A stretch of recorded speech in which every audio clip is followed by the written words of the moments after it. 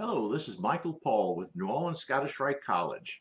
I'd like to do a video today on a subject that is often an area of confusion, alchemy. When we speak of alchemy and Freemasonry together, it can often be a flashpoint for argument. Masons sometimes view alchemy, especially when connected to Freemasonry, as something akin to utter nonsense. Alchemists are often viewed as nutty old men in long robes doing strange things, all with the goal of swindling ignorant medieval royalty out of their wealth. Alchemists are often viewed as con men who played on the ignorance, superstition, and greed of their victims. But can we truly think of what the alchemists are said to have done as pure nonsense? My father was a career military man who retired as a full colonel from the Army. I grew up on an Army base and actually joined Freemasonry, still living on that base. When my father retired, he wanted to do something that he enjoyed, made him feel creative, and relaxed him. He did something unexpected. He became a jeweler. He enjoyed creating pieces of jewelry. One day I was talking with my dad, who was a Freemason and a Rosicrucian, about the jewelry business. I asked him about when a new piece of jewelry was created and things went wrong. Who would pay for the ruined gold?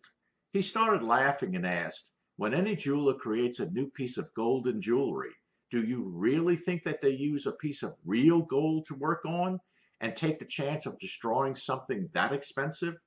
He pointed out that artificial gold is always used to practice on, as the cost is far, far less and the look and feel is just like real gold. He also noted that just like artificial gold exists, so does artificial gems, which are grown and even sold as such, one of the most popular being cubic zirconia, which has the look and feel of real diamonds.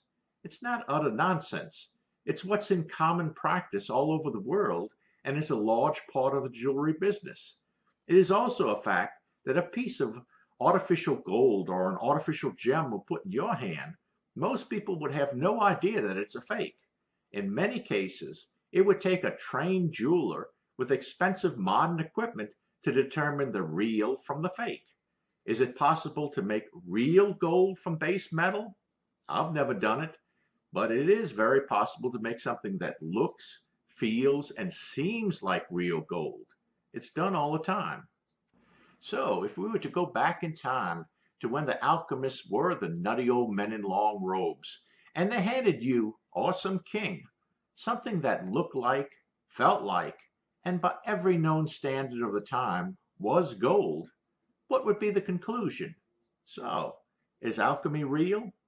But is that even the most important question? Maybe the real question is, what is the true goal of alchemy? Was the true goal of alchemy ever to simply change base metals into gold and con noblemen out of their wealth? Could there be something more? Alchemy brings about a change. It claims to take something less and make it of greater value. What does Freemasonry do? Do we claim to take good men and make them better? Is that a change and an improvement? Isn't that alchemy? The alchemical process is a complex series of events with the goal of improving the nature of something, making it of more value. A moral, upright, educated man is viewed as of more value to society than a rogue. Freemasonry was originally designed to be a complex series of events, initiations, and teachings with the goal of taking someone basically good and helping them to become a better human being. The degrees of Freemasonry can be viewed as the alchemical steps. By comparing the rituals, and I mean of any rite, and looking at the various old alchemical texts, we can see very similar core steps or instructions. We can see that it is very reasonable that one borrowed from the other. The concepts and basic goals of both alchemy and Freemasonry are too similar to discount some association and basic connection in the formative time of our craft. In the Star Wars movie, The Empire Strikes Back, the young Jedi, Luke Skywalker, unsuccessfully attempted to lift his X-Wing fighter from a swamp. After several attempts, he gave up. He told the Jedi Master, Yoda, that lifting the fighter with the Force, as Yoda had asked him to do, was impossible. Yoda, just after lifting the X-Wing out of the swamp himself, told Luke, "You must unlearn what you have learned." There is a profound wisdom in that statement. There are times when many of us hold on to ideas, concepts, or beliefs that deny us the opportunity of living a fuller, richer life. As a boy, a good friend of mine had an older brother who was the source of all good information for us. He was older and far more experienced than us. We would be foolish not to listen to him. One day I remember going to an ice cream shop with my friend, his older brother, and a few others. One of us started to order strawberry ice cream. The older boy jumped in, saying that strawberry was the worst flavor made. He said that he would never eat it, and anyone who did so would be doing so at their own risk. That was enough for me. I never touched the stuff until I was an adult.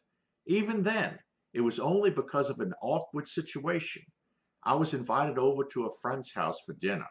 After dinner, his wife brought in the dessert, homemade strawberry ice cream. I was uneasy as I knew it would taste horrible, but I had to eat it or risk insulting them. To my amazement, it was wonderful. All throughout my childhood, and for years into my adulthood, I denied myself something very good because I accepted something untested as a fact. I had to unlearn what I had learned about strawberry ice cream. What I also learned later on was that there was a reason why this older boy had such feelings about this flavor of ice cream. It turns out that he had a severe allergy to strawberries. It was not that he disliked the taste of it, but that strawberries did bad things to him. Luke was his own worst enemy because of his early teachings. I was my own worst enemy because of what I believed. We all need to test what we know as fact and explore the possibilities that new truths might be waiting for us when we open up to them. Freemasonry may be more than a club. Our rituals may be more than just moral plays.